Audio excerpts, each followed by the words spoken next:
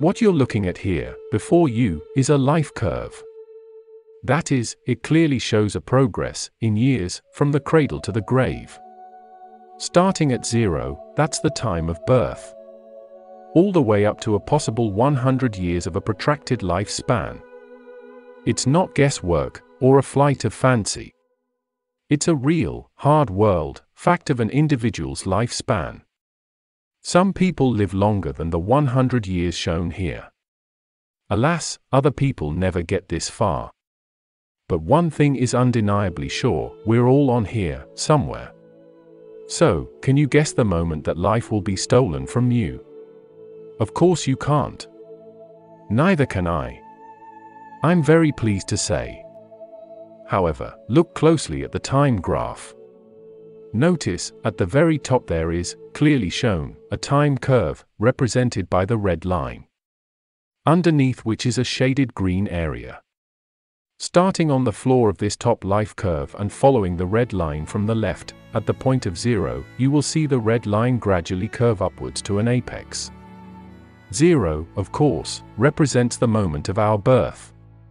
As we move to the right we see that the red line is slowly rising and then rapidly rising further.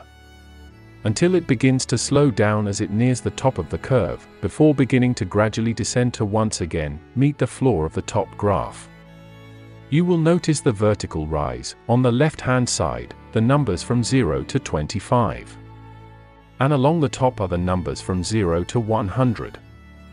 You will particularly notice that the curve stops rising at about the age of 25, as some experts in the human life cycle suggest that at approximately 25, we reach a peak of development that goes no further.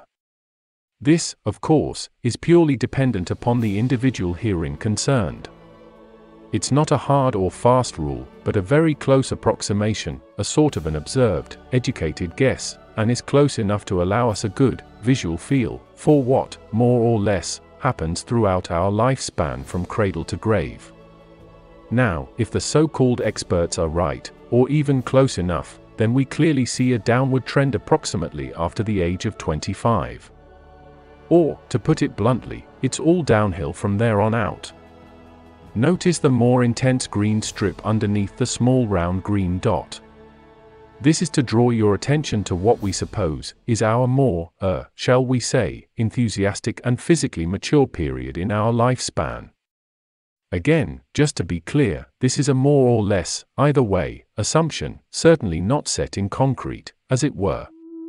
Now, the bottom set of lines, or graph, shows a similar period for our lives, except for the fact that it now encompasses the full 100 years that we could, note I only say, could, walk this earth, this very beautiful place we call home. Here we see row upon row of little boxes, each representing just the 1 year of our possible lives. And, of course, unless you have sight problems, apologies and condolences, you will notice the blue line stretching from the top left-hand corner, down to the bottom right-hand corner. All of those little boxes that fall underneath the blue line, represent 1 year of our lives. Alright, here it is. Somewhere along this blue line, represented by one of those little boxes, will be your exit point from this life. And this life is our one and only chance to experience the wonders of Mother Nature, in all her splendor and magnificence. All of what you see here before you has been prepared for nothing more than to ask you one simple question. Yes, that really is a lot of time, trouble and effort to go through simply to ask one seemingly small question. But, you see, it's not just a small question. It's the most important question in existence.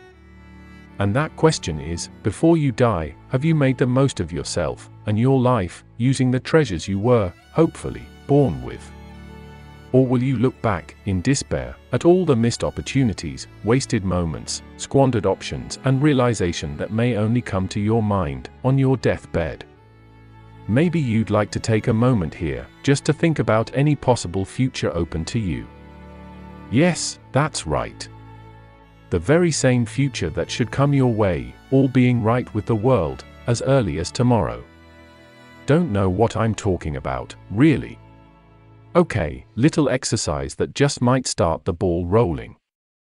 Say to yourself several times if you have to, what am I going to do next, before it's simply too late. If you couldn't be bothered to do that now, trust me, you most certainly will do it, on your deathbed. Do you see the tiny box underneath the blue line, the one colored red? That's my dad. Or, the year he departed this earth. He was 67, and not long since retired. Both himself and my mum had so many plans, and were going to do so many things together. They were. But please, don't weep for them, you really don't have time.